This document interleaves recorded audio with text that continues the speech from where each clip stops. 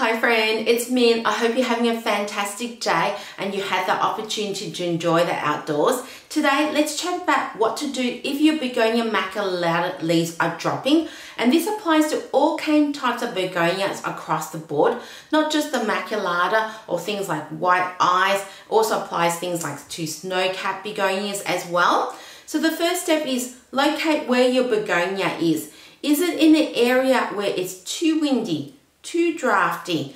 Because begonias do like some airflow around it, but they don't like to have direct wind or draft blowing onto it. So is it sitting underneath the air conditioning? Is it sitting directly underneath heating?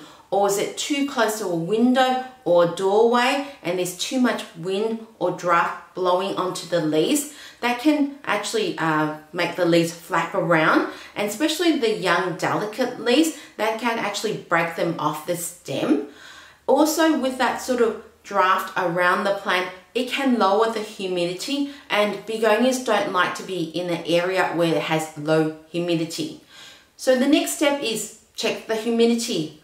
So humidity is what I'm talking about. Humidity is the moisture in the air. And begonias are tropical plants. They are used to be in the tropical rainforest where there's lots of moisture in the atmosphere. So I find that my begonias like to have humidity of at least 60%. I tend to put my begonias near a humidifier because that's what I find the best way to increase the humidity in the household. Especially in winter when the heating's on, that can drop the humidity very quickly in the household. I don't tend to have my humidity above 75% because that can actually cause fungus and rot into the house. So I try and to avoid going over 75%. If you want to be more safe, just don't go anything above 70%. So the worst thing you can do is actually cause a fungus issue into the household. And if you don't have a humidifier, I do have a video on increasing the humidity without using a humidifier. I'll pop a link down below and a link above as well. The next step is, how is the plant being watered? Are the leaves getting wet? Begonias never like the leaves to be wet or stay wet for a long time because they're very prone to fungus on the leaves, and fungus, especially things like powdery mildew, they are very prone to that, and they're very devastating to a begonia. To tell if there's fungus on the leaves, powdery mildew looks like little white specks on the leaves, like powder on the leaves. If you do find that, please treat it straight away or as soon as possible because that can spread very quickly. I use a product called Yates powder gun, and that's just a fungus insecticide, a fungus treatment. And I'm not sponsored by them. I just happen to like that product. Or it can sometimes, I also find that my begonia, it can be affected by things like rust rings as well. And rust rings or rust spots look like little yellow spots all over the leaves. And once again, just treat it straight away. It can also, begonias can be devastated by pests. So I have a begonia here, this is a begonia snowcap. It's actually a propagation. It's a cutting that my friend gave to me. It's 1 year old. It should actually be bigger than this, but it got devastated by aphids, and then it got devastated by, you wouldn't believe it, by caterpillar. So I found a caterpillar on it, and it was a little bit late in the sense that the caterpillar had made a lot of holes in the young leaves, and before I could find the caterpillar, it actually ate most of the leaves, and those leaves actually dropped. So if you do find your Begonia Maculaa leaves are dropping, definitely check for pests. And don't worry too much. Once you get rid of the pest like this one, it's actually starting to grow some of its leaves back. So the other pests that can be devastating on a begonia is the other main household pests, like aphids, mealybugs, thrips, fungus gnats, and scales. I think for myself, it's more the aphids that I find that the pests I get on my plants. So just treat it straight away or as soon as you can.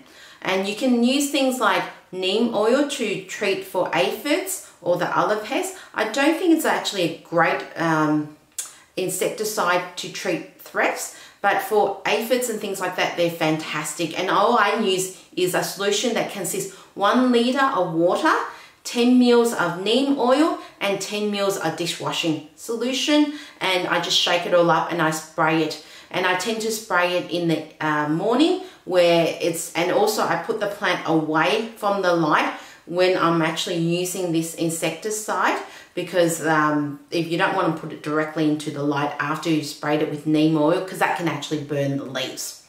So yes, try and to avoid getting the begonia leaves from being wet. Is the plant being underwatered or overwatered? Begonias like the soil to be moist, but they don't never like to be completely dry. They don't like to be sitting in soggy, muddy soil either. I tend to let my begonias dry to 2/3 of the way before I water it again, and I use a water meter to check for that. If you don't have a water meter, don't worry, just use your finger, just go all the way down the pot 2/3 of the way and have a feel of your finger. Does it feel like there is some moisture there? Is there still some soil sticking onto it? If there's still some soil sticking on your finger, it means the soil is still moist. If it's completely dry, it means that it needs to be watered. The other tip I have is that with repotting a begonia, is a plant being repotted unnecessarily? Begonias tend to like the roots to be semi-root bound. They don't like to be in a pot that's too big. They don't like too much soil in the pot. So repotting a begonia unnecessary in the pot that's too big, or just disturbing the roots while repotting a begonia, can actually put the plant under stress, and the plant that's under stress will drop its leaves. It's also important at the time of repotting as well. And I tend to repot my begonias if I have to in spring, and I choose that time because it's the start of the growing season where the plant has an opportunity, because it's a little bit warmer, the weather, or there's more light as well. The plant has more opportunity to further synthesize, produce more nutrients to grow, and also recover from repotting, because generally in the end, repotting, you're always going to, I just find it's always going to be bound to disturb the roots. There's always going to be some root damage when repotting. So try and avoid unnecessary repotting, and repotting during spring rather than say winter. The other tip I have is the lighting. Lighting is very important when it comes to begonias, because begonias do like a lot of bright, indirect light. They also can cope, I find, with direct morning light, because morning light tends to be gentle. So you can tell, like in the morning when the light's coming in, you don't actually feel any burning sensation on your own skin, and that's the same with the plants. If in the morning light it's quite gentle, so they can actually cope with the direct morning light. So I place my begonia near an east facing window where it receives a lot of bright morning light and some direct morning light as well. I would try and avoid south facing window, or a window that receives direct afternoon light, because direct afternoon light is very harsh. You can feel it yourself that if you pop your hand near a window that has direct afternoon light, it's like a burning sensation if you stay there for too long. So that's the same with the plant. If you pop a begonia in direct afternoon light, it's actually going to burn the leaves, and that's going to put the plant under stress. If you do need to put a plant in afternoon light, try and move it away from direct afternoon light. So put it in the area that receives indirect afternoon light. So for example, if I had to put my begonia near a south facing window, I would move it away 3 meters away from the south facing window. So it means that it receives a lot of light and afternoon light, but it's indirect afternoon light. The other tip I have is that when it comes to putting a begonia, is it in the area where you kind of walking by it a lot of times and kind of knocking its leaves? And because knocking the leaves, the stem of begonia is not that strong. It is delicate. If you're going by it constantly and you're brushing on the leaves constantly, that can damage the leaves, especially the young leaves. It can also damage the stem, and that can break and that can fall. And so try and put an area where there's enough path where you're not actually brushing it onto the leaves every single day. And also try and, I know it's very tempting, but try and avoid not touching the leaves, especially the young developing leaves.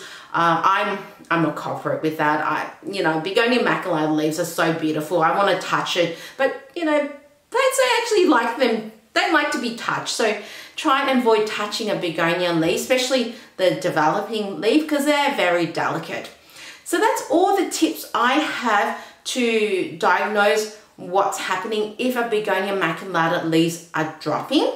Actually, I've forgotten one more tip. Is the plant getting enough nutrients as well? Is there enough fertilizer? Because a begonia, they do need their fertilizing. So I would recommend fertilize a Begonia Maculata if it's growing, if it's producing new leaves, whether it's the winter, summer, spring or autumn. If it's producing new leaves, fertilize your plant. I tend to use a product called wightii growth, and I use a half strength of what the recommendation is. If you don't happen to have that product, then just use a well-balanced liquid fertilizer, but definitely reduce it down by half the concentration, half the recommended dosage, because you don't want to in the end burn the roots of the begonia.